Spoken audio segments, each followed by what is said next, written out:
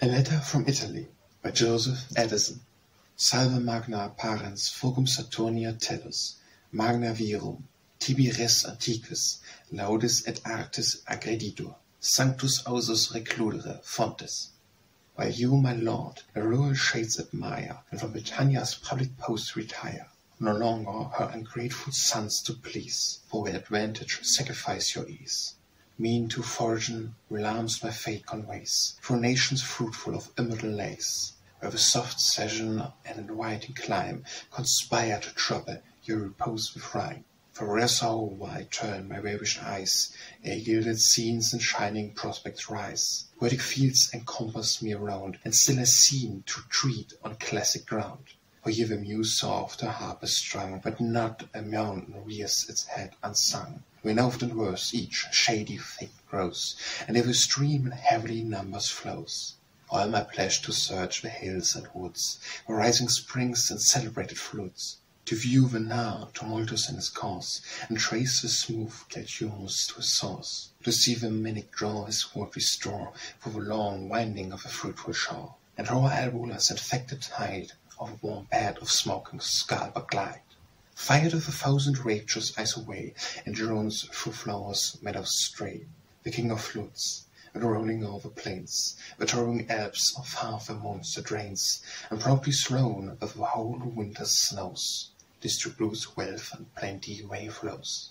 Sometimes misguided by the tuneful throng, I look for streams immortalized in song, at lost in silence and oblivion lie. Dumb are their fountains and their channels dry, yet run forever with a Muse scale, and in the smooth description murmur still. Sometimes to gentle Tiber I retire, and the famed river's empty shores admire, where destitute of strength drives its course, of thrifty hues and an unfruitful source, yet sung soft in a poetic lace, with scorn the Danube and the Nile surveys. So high the deathless Muse exhales her theme, such was the Boyne, a poor and glorious stream, but an Hibernian Wales obscurely strayed, and unobserved and wide measures played, till by your lines and Nassau sword we note its rising billows through the world resound.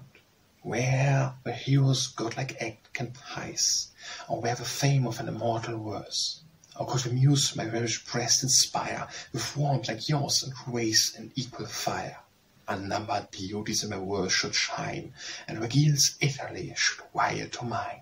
See how the golden groves around me smile, which shun the coast of Britain's stormy isle, or when transplanted and preserved with care, cruise the gold clime and starve the northern air. Ye kindly warm the mountain dews ferments, to noble tastes and more exacted scenes. Even the rough rocks with tender myrtle bloom, and trodden weeds send out a rich perfume. Bear me, some god, to Wales' genty seats, or cover me in Umbrian's green retreats, where western gales eternally reside, and always Hessian's lavished all their pride. Blossoms and fruits and flowers together rise, and the whole year in gay confusion lies. Immortal glories in my mind revive, and in my soul 1,000 passions strive, when Rome's exhaled beauties I descry, magnificent in heights of ruin lie. An amphithea's amazing high here fills my eye with terror and delight, that on its public shows unpeopled roam, and held and crowded nations in its woe. Here Hellas' roof of sculpture pierces the skies, and here the pro-triumphal arches rise. The old Romans' deathless act displayed, the base degenerated progeny upbraid. Our rivers here forsaken and fields below, and wandering ever high through air channels flow. Still to new scenes my wandering Muse retires, and the dumb shower of breathing rocks admires, where the smooth chisel of its force has shone, and so often into flesh rugged stone. In solemn silence a majestic band, heroes and gods, Roman consuls stand, stern childrens of the cruelties renown, and emperors and Parian marble throne, where a bright dame, to whom we humble sought, still shone the charms with a proud heart so bold. Fain would I Raphael's godlike art rehearse, and showed immortal labours in my verse, where from the mingled strength of shade and light new creation rises to my sight. Such heavenly figures from his pencil flow, so warm with life his blended colours glow. From theme to theme with secret pleasure toast, amidst the soft variety I'm lost.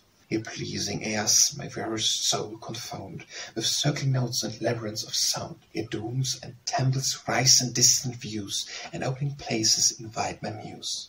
How was kind heaven adorn the happy land, and scatter blessing with a wasteful hand? But what able her unexhausted story of blooming mountains and the sunny shores, with all the gifts that heaven and earth impart, the smiles of nature and the charms of art. A proud oppression in her valley reigns, and tyranny usurps her happy plains. The poor inhabitant behold in vain the ragged orange and the swelling grain.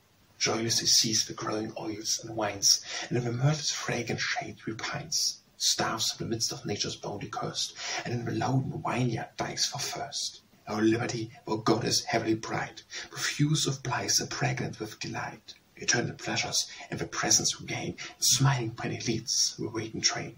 Ease to her load subjection, grow more light, and poverty looks cheerful in the sight. Or makes the gloomy face of nature gay, gives beauty to the sun and pleasure to the day. We goddess, we, Britannia's isle adores.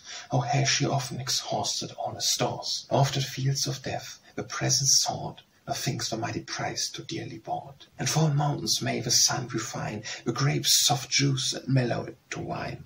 The citron grows adorn a distant soil, and the fat olive swell the floods of oil. We enjoy not the warmer clime but lies, and 10 degrees of more indulgent skies. Nor at the courses of our haven repine, who o'er our heads the frozen plates and shine.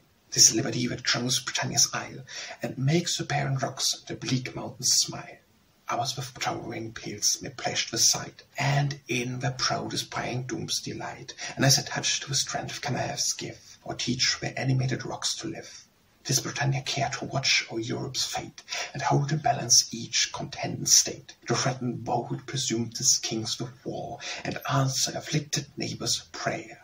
The Dane and Swede, roused up by fire alarms, bless the wise conduct of her pious arms. Soon as the fleets appear, the terrors cease, and our earthen world lies hustled in peace.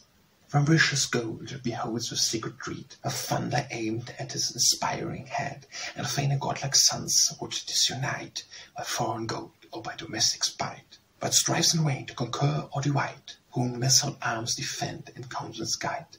Fired with the name which I so often have found, distant climes and different tongues resound. I bridle in my striding muse with pain, but long to launch into a bolder strain. But I've already travelled you too long, nor dare attempt a more adventurous song. My humble verse demands a softer theme, a painted meadow or purling stream, unfit for heroes whom immortal lace, and lines like Aggredior's or like yours should praise.